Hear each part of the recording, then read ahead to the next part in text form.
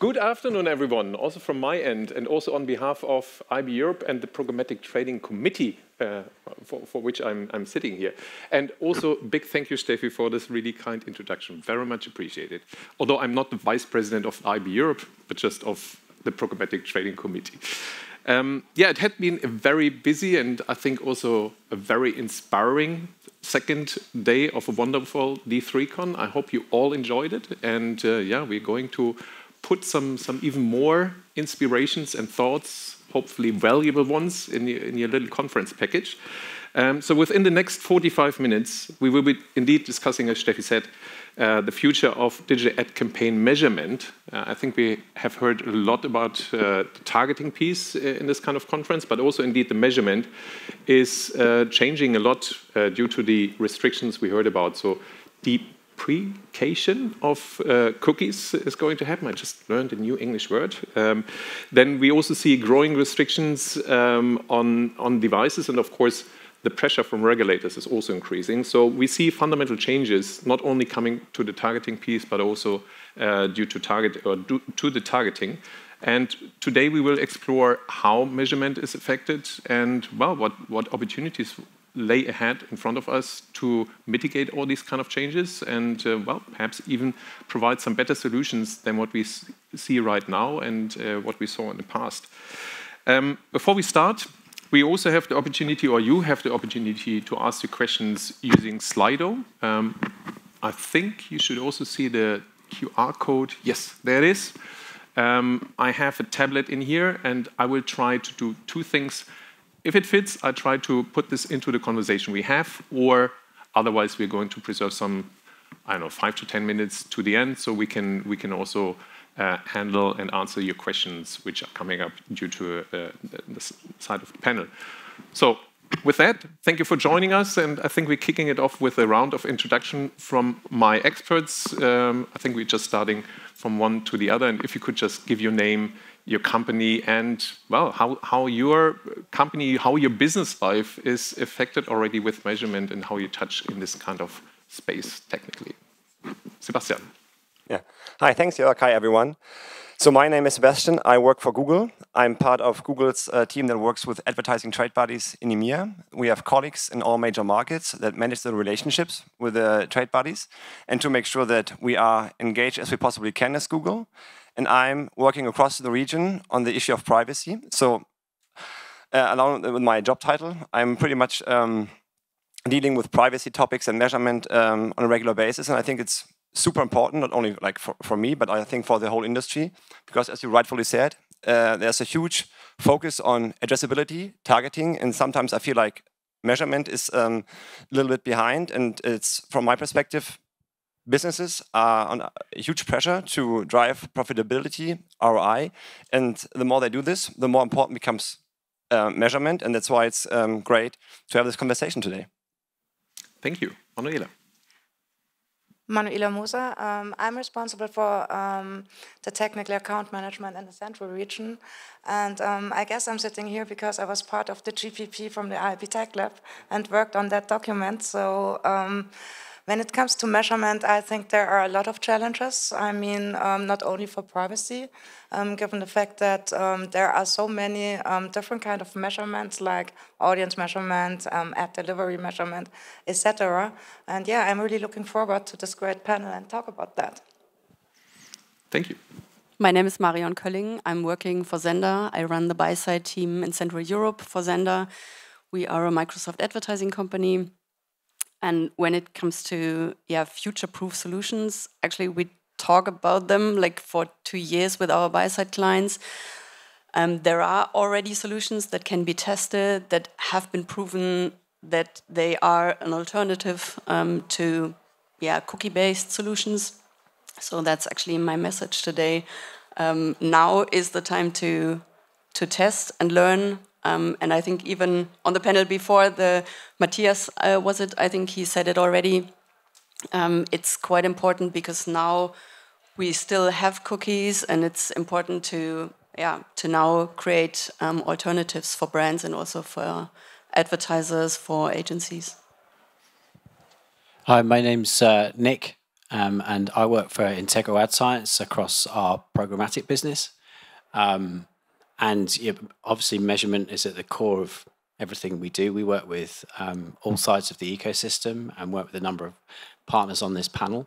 And it's about surfacing media quality that drives business outcomes. So very much looking at how we can support brands to achieve their goals, how publishers can achieve their goals. And a lot of the data points that we work with are non-PII. So for me, and to your point just now, like the cookie isn't the be-all and end-all. So I'm kind of keen to kind of surface that in this conversation. Hi, I'm Julia Kühne. I'm working as head of privacy on the tech and product side for Axel Springer's German news media brand. So it's Bild, Welt, but several others. And I'm responsible for the execution of data privacy requirements into our digital products, so mainly the websites and apps, and ensuring a privacy compliant tracking and measurement. And of course, the current focus of my work is, together with other great colleagues, developing future models for digital advertising to ensure the advertising in the context of all these various challenges around data, privacy, tracking and targeting. So, and for me, privacy measurement is all about, like, how can I say, like a responsible, limited, but still effective collection and use of data to ensure digital advertising is the most important pillar for us to finance free, independent journalism at the end of the day. Thank you very much to all of you for the introduction. And perhaps we first should start with the question of, like, what, I mean, you touched already a little bit on this, but let's go deeper into the question of, like, what are the real key aspects and the scope of measurement in digital advertising today? And perhaps also, if you could perhaps also add a bit more detail to the, to this kind of term, privacy preserving. I mean, what does it actually mean? And what do we need to take into consideration for this? I'm not sure who wants to start. Yeah, I can start. So privacy-preserving measurement, I think if we look at it from bigger picture, it's about using, obviously, data in a very transparent and a limited way. So it's about using consented first-party data. I think the modeling aspect will become more and more important because we will have just gaps in our measurement.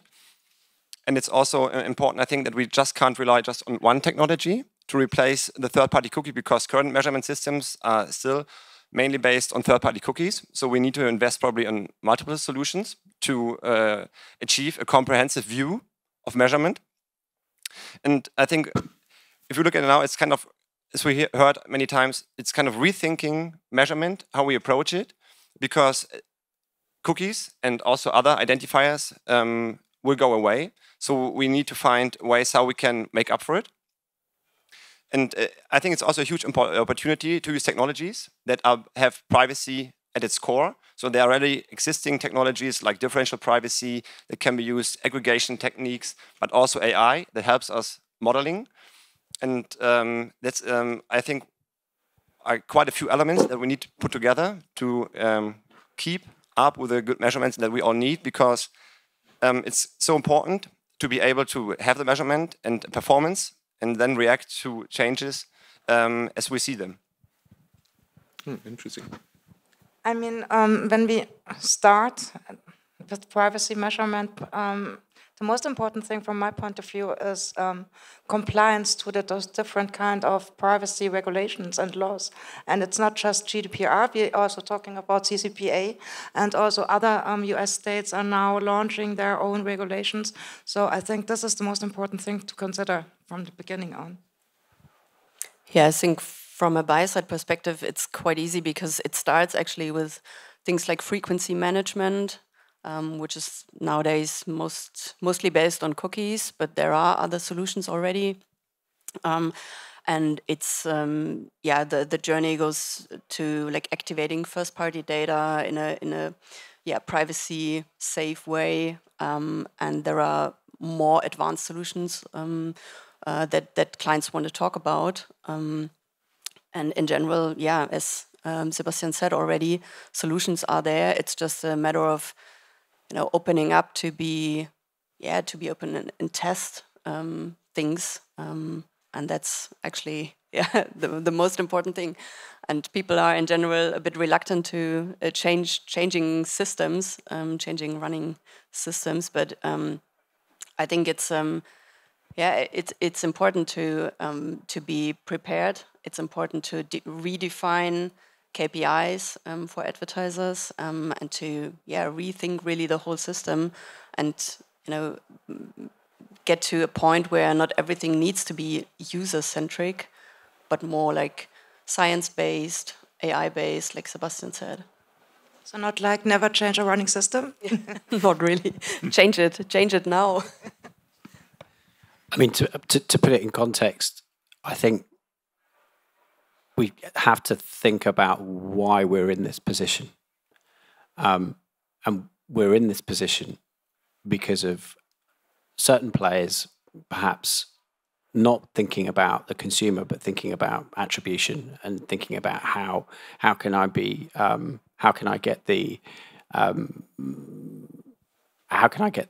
prove that it was my ad that delivered that last click, it's my ad that delivered that, and chasing the consumer around the internet. And then also not related to advertising, but other digital practices that did abuse the privacy of consumers, which cast a shadow sadly over our industry. So the consumer's at the heart of this, and I think we need to be thinking about, okay, it's going to impact how we measure our campaigns for sure. It is going to have an impact on how we deliver advertising based on old techniques. But really, we need to be thinking about upping our game so the consumer has a better internet experience. And I think we can do that today with, as Marion was saying, the technologies kind of already exist. Some people argue that 60% of the internet or browse internet, certainly in Europe, is already without a cookie anyway. Safari, Firefox, etc. And there are other signals that we can get which don't necessarily have to or don't pertain to a user or aren't personally identifiable, and those signals can range everything from the geo to the context and environment of the page, other signals such as time in view, ad density. All of that becomes super important when measuring a campaign and seeing if your campaign's effective. And to Marion's point, right, the cookie still is around. So what we can do is start to collect performance data based against and start to look at the correlation between that performance and other signals, and then start to build out maybe probabilistic models that do as good a job. Well, I think you raised an important point, saying about putting the user first. I think this is super critical, and I think also the mistrust that we face as an industry is also because because we measure basically everything, and I think we need to be way clearer about what kind of data is really needed, and define really the right KPIs for us as a business. So, and I think there are individual KPIs. So you need to be very clear about your business objectives and your marketing goals, and then you need to probably just try to measure the data that we have, and then also be very clear and transparent to your user to regain this trust. And I think this is, for us as an industry, a great opportunity to regain this trust, because digital advertising is seen so many times as really something bad and creepy. And now if we put the user first and just be very conscious about the data we use, and then use additional technologies to make up just for the limited use of data, then I think we can regain the trust of the user, which ultimately I think is also then beneficial for advertisers or brands, because users prefer to buy brands or read brands that they trust. Yeah, that's a very good point, and that's mainly what I wanted to add to this discussion. So Yeah, one reason why this whole system got into trouble when it comes to compliance and trust is that there was too much tracking. Sure, from the system, but also from a publisher point of view, there was less control and less management and less restriction. So this has to be improved on a publisher side to really have a good and clear strategy and management and monitoring, which vendors are doing what on your site when it comes to tracking your users, right? And what is really necessary and what not, and what has to be restricted to regain user trust. Mm-hmm.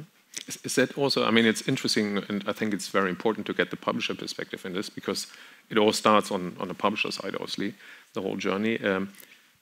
I mean, you're touching on that already, but is that also how you see, or could you perhaps elaborate a bit how publishers, what they can do to enable more of this kind of privacy-preserving measurement, and how can you prepare the ground for that? Mm-hmm.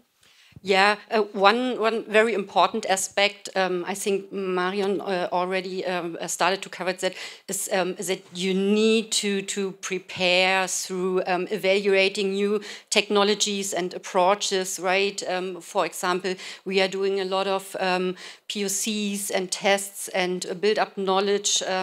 We are looking at, I don't know, like server-side tracking solutions, tag manager approach, of course, first-party data strategies. We heard a lot of that, and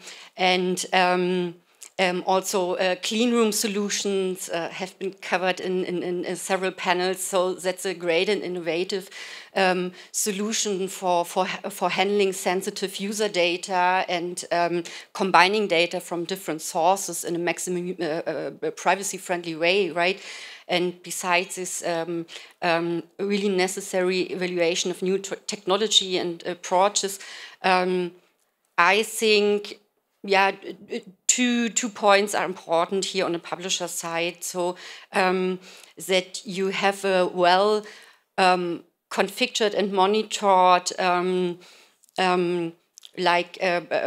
tracking, data tracking and processing, consent management, right? That you manage the vendors on your site, that you really carefully decide who's allowed to track what and with whom can this data be shared, and to have an automated monitoring to have full control what happens on your site. And there are possibilities.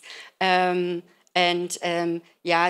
needs, like more publishers need to jump into these topics, especially this monitoring case. We learned from the market, a lot of publishers don't know actually what's happening on their site. So they implemented a CMP, they put on this GVL, in most cases the whole GVL, and then, okay, I'm ready.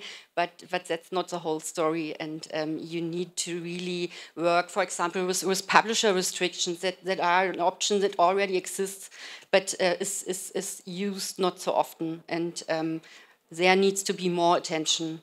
So it's basically you're saying you are the gatekeeper to the trust of the consumer, and it's your user, your consumer, right? And you have to treat him right. You have to take your responsibility, and okay. Exactly. So at the end of the day, the user who wants to complain because, I don't know, he saw in this in his Ghostery add-on how many vendors are tracking him.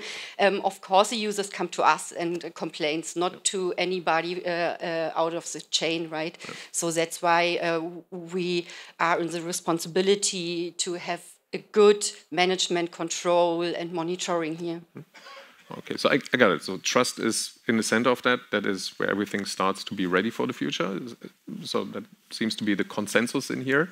Perhaps looking more to the technical side of things, you see the deprecation. My goodness, I'm going to learn it today, Nick. I'm promising. Deprecation of third-party cookies and restrictions also on the devices. I mean, And also regulations, we touched on that a bit, but what do you think are the biggest challenges for the current system when it comes down to digital ad measurement? Who wants to go first? So my 5 cents for this are that it's getting more and more complex, to be honest, because we don't have only websites or we have in-apps, we have other platforms. So from my point of view, it's very important that everybody is prepared to measure cross-channel, I would say. And this is a real challenge.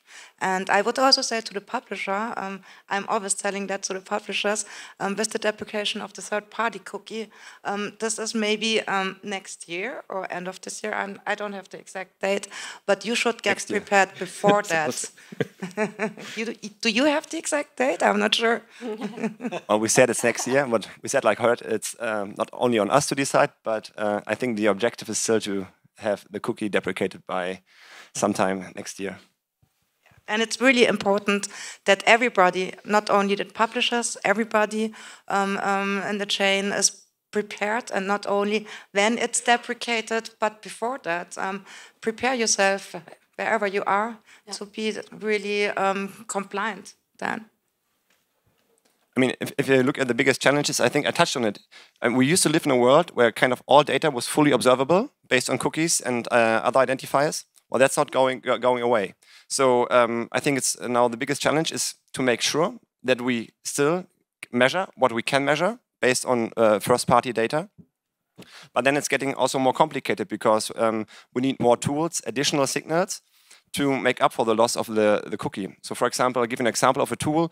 We have developed a tool called consent mode, which is developed to make up for the loss of missing consent, so that if you're missing conversion data because of missing consent, then consent mode is a tool that helps you make up for it because it provides additional signals to the conversion modeling. But that's just like another tool that you need to implement, which is actually, I think, not too difficult because it's supported by most CMPs. But again, it's more technology that is needed, more signals. So yeah, it's getting a bit more complex.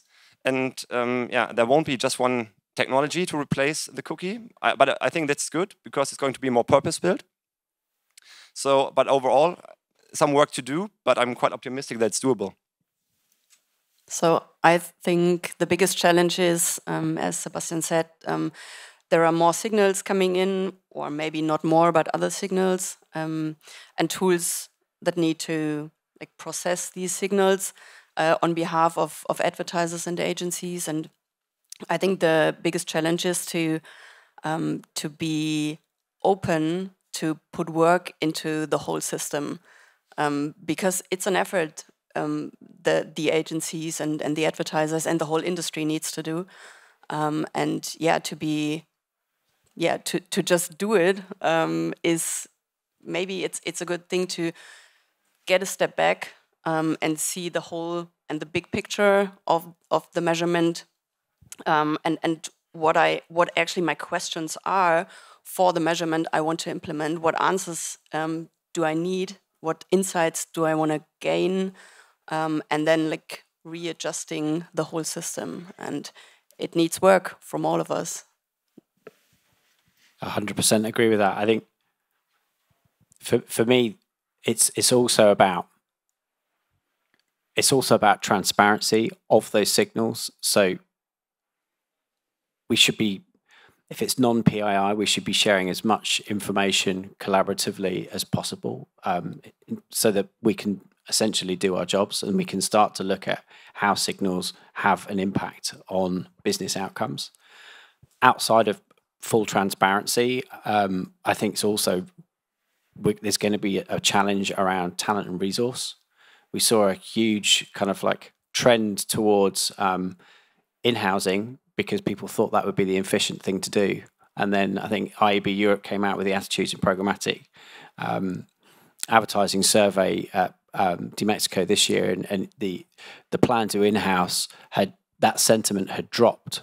And one of the theories around that was just the cost in talent and resource to in-house quite complex, programmatic buying meant that it wasn't kind of it wasn't really the efficient play that they thought it might be. And now we're looking at agencies that are looking at a hybrid model. So, you know, it's good to talk about, you know, using non-PII data signals and knitting lots of different data points together, and then looking at the correlation with conversions. But you need talented resource to do that. You need data science teams, and you need, you know, insights. You need people focused on kind of delivering that. And I think that's a big challenge, is having the right talent to do it. Is there actually, I mean, will we need to change the KPIs for measurement in the future? Can we just go on with the existing ones? I think we need new ones. How could they look like? That's a very individual question. Every player has to answer for themselves. I think it's not a one-fits-all solution out there. I think it's always, and Sebastian said it before, a combination of different KPIs, a combination of different measurement options. And yeah, that's actually what needs to be done. I think KPIs just, you know, comparing the past to the future is not the right solution. You need to like make a cut at some point, and then really what I said, like rethink your whole measurement strategy and build up a new one, come up with a new idea, and also accept the fact that not everything is like it has been before. So I think I agree and disagree. No, I disagree, because I don't think we need new KPIs, because for me, they have always been kind of an individual selection. So I think that doesn't change. And it's just important that businesses are aware what KPIs are important to them. I just came across a recent study by Workday, which showed that less than 50% of businesses have KPIs in place to reflect kind of digital revenue. So I think this is alone a concern. And so they need to be clear about the KPIs they set, based on the business objectives they have. And then I think it's also, important to acknowledge that not all conversions or metrics are the same, because maybe one customer might be, let's say, worth $100 for your business, while the other is just worth $10. So it's about then also finding the right balance between and finding the most valuable customers, and then also maybe assigning values to the also micro conversions, because they add value to it. So I think this is what needs to be done primarily, and not necessarily we don't need necessarily new KPIs. Okay. Do you think the existing one are enough, or do you think there will be also additional one new KPI? Well, I mean, there are so many KPIs already out there, so it's kind of hard to say if we need a new one. So there are media KPIs, business KPIs. So I'm not quite sure. So it's hard to say like which KPIs need to change, because again, coming back, each company needs to decide for their own what is important to me, what do I want to achieve with my media investment, with my marketing investment, and then they need to find the right KPIs for it, and then also measure it in an appropriate way. I would agree with that. I think ultimately, I would agree with that. Ultimately, brands are going to want to sell products and services, and as that's our responsibility. Working in the advertising industry is to ensure that those messages are received by the consumer as well, and that they are delivered appropriately in appropriate environments. And I think that's the bottom line. It's either we're driving awareness or we're actually driving through the purchase funnel. Understanding what role we play in the purchase funnel, that's the bit that's going to get complicated, because we're not going to have that ability to track or have a look at the attribution. But what we can start doing is, as Marion said, start testing and working with partners. I mean, we've recently done a test with Hewlett-Packard using context, and we were able to see that driving through contextual targeting using specific techniques, we increased like purchase intent by 14%. So I know people think about context as being boring, but it isn't. It's really about how creative can we be in applying these techniques. I think sometimes with context, we underestimate it because we think of it in a truly linear fashion. We think I'm an auto advertiser, therefore I must. I've got a car to sell. I'll target the automotive category. And the reality is, context is just a vehicle to a consumer. And I'm interested in purchasing a car, but I'm also interested in reading the latest news about privacy. There are other ways in which you can target me using context. So I think that's where it's really important to start looking at kind of seed segments and then thinking how those seed segments relate but don't overly duplicate with other segments to then give advertisers an opportunity to actually reach those consumers who are going to be engaged and interested. I don't know if the KPIs need to change, but I think we need to perhaps give more consideration to experimenting and being transparent about the role that we've played in the purchasing funnel. Interesting. I mean, a couple of answers were also going towards changes and limitations, but what about opportunities? Do you see any kind of opportunities in this change which seems to be inevitable for the whole kind of ecosystem? Is there anything we can gain? From a user perspective, definitely. From an end user perspective, as Julia said, websites are the entry for the user, and whatever we can make more comfortable for users is definitely a good step into the right direction. Because to be honest, still my point. When I think of my parents, for example, they have no clue of why they need to click on a consent banner. The normal people out there, they don't know what this is all about and why they need to enter their consent to anything. So and to make it also easy for them with their level of knowledge, it's important, and that's actually, I think, one of the most challenges as well. But yeah, also an opportunity to make it more comfortable again. I totally agree with you, Marion. Even my husband is asking me, what is this kind of layer and why do you need to click on it? And it's really tough for me to explain it to him. It pays your salary, right? Exactly. Yeah, for me, I'm totally with Marion. I definitely see opportunities here, also for publishers, and the biggest one is increasing user trust again, right? And when you increase user trust into your publishing products again, because you have better control of data measurement. At the end of the day, if the user trusts the publisher side, he's more open to give consent and give us the opportunity to collect data from him again, right? So when we manage to build up trust again, then the openness to give consent would be bigger again. I think we also see clear benefits for advertisers when it comes to this trust, because we just recently did a research with Ipsos, and unsurprisingly, the answer was that if consumers feel in control and about their data, and that brands are honest about what data they use and for what they use it, then they have they are more likely to buy from that brand. I think it's over 70% of consumers prefer to buy from brands that are trustworthy and are open about the data they use. So I think obviously the consumer trust element is super important, but I wouldn't underestimate from a brand's perspective also the benefits it can have on your business.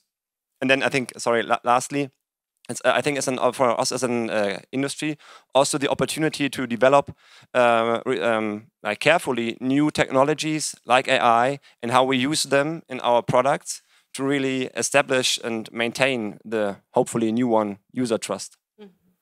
Yeah, advertiser and brands are a really good word in this discussion, because we were a lot talking about users, but those advertisers and brands are spending a lot of money for delivering campaigns, so they also need to have trust to the systems.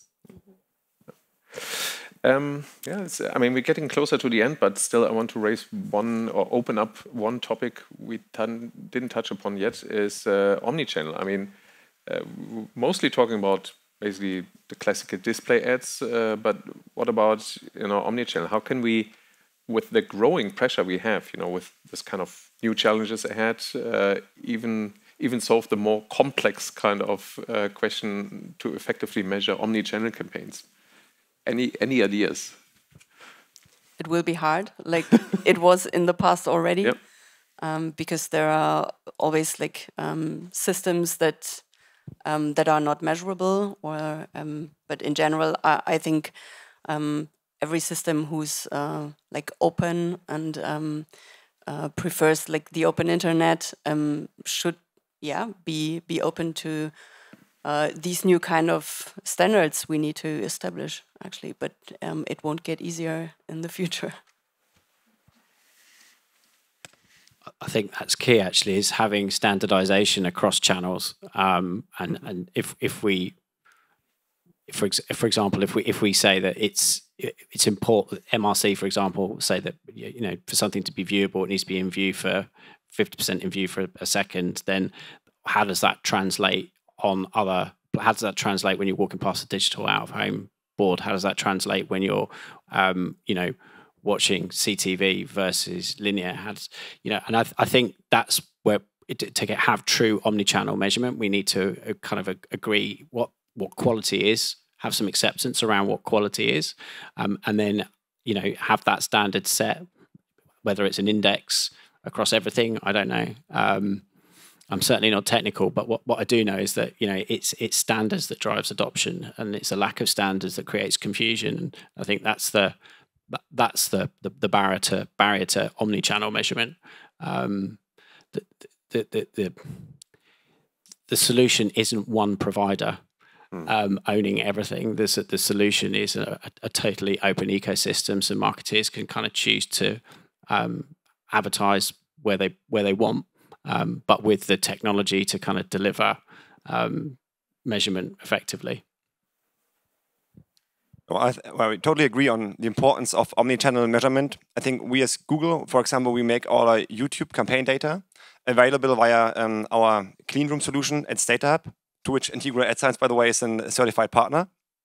So we try to make sure that we make this data available. And I think there are currently a lot of conversations ongoing how cross-media measurement looks like. I think we just not 2 weeks ago, we published a POV from a YouTube perspective, how cross-media measurement could look like and should approach. And we touched on agreeing on the right standards, how to collect data in a privacy-centric way. So I think we as an industry need to agree on this. But I think from an omnichannel perspective, I would like to add one more element, maybe, because we heard in the panel earlier on retail media that on Media Markt Saturn, for example, they said 80% search online, but 70% buy offline. So I think also having measurement systems and infrastructure in place that support both online and offline will become even more important as the two worlds grow together. So I think we should not only think about omnichannel from a pure digital perspective, but also more from a really online perspective going forward. Makes sense. Before we come into the questions, and there had been a couple of questions also from the audience. Thank you for that. Perhaps we should also, provide a full picture, which also should look into the future. So, from your perspective, how should measurement look like in the future for an advertiser? What should they plan for? How should they build it on their end? Or what could they use? I think, as we said before, it needs a combination of different measurement solutions. I think for each advertiser to decide which ones are useful for their individual needs. And that's actually, I think, the future. And as I said earlier, these solutions are already in place, so they can be used immediately with 1 or 2 clicks in our platforms. It's available. It just needs time and resources and like the right mindset to test it. So the tools are there, but they need to be activated, and exactly. it's missing activation at the end of the day. I mean, there are already advertisers using those solutions, but it's not the very broad majority, I would say.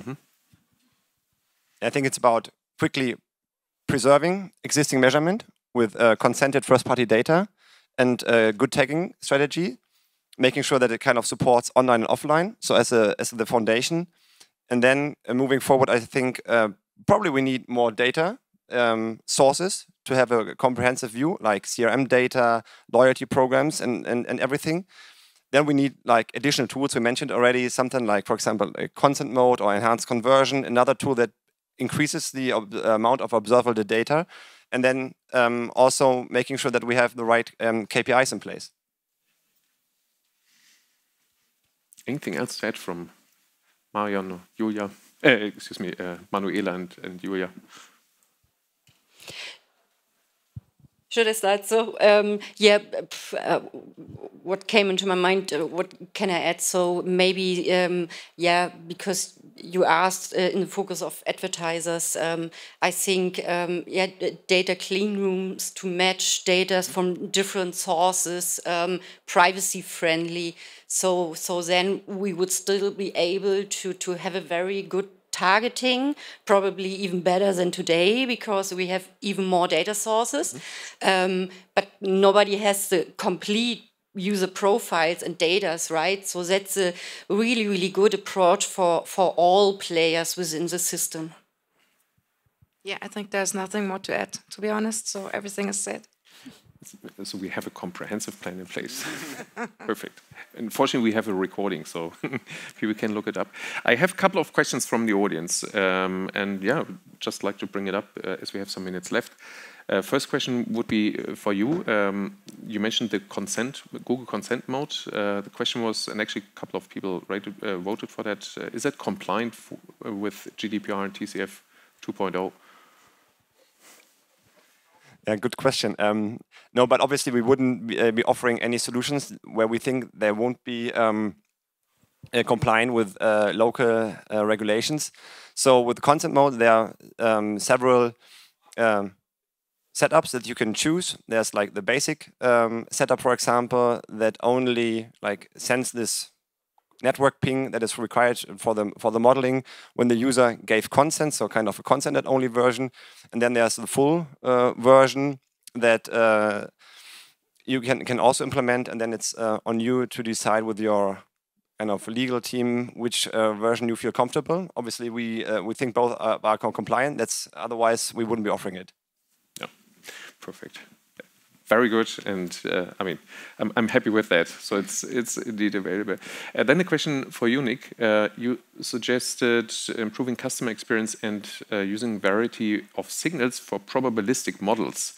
How would you measure customers' attention in this sea of signals? That's a really good question. Machine learning, artificial intelligence is all. Yeah, so that's a joker. AI. There you go. Yeah. So we're kind of already doing that today with one of our products. So where we are working with, we have a product called Total Visibility that enables us to, if a client consents to sharing their DSPQ logs with us, we see impression level cost data. We then marry that with the media quality data that we have. Then that gives us the ability to start kind of having a look at, let's say, context as a flag in the sand, looking at how certain different types of context correlate with different types of performance, and then start making recommendations about what segments we should be targeting on a performance basis.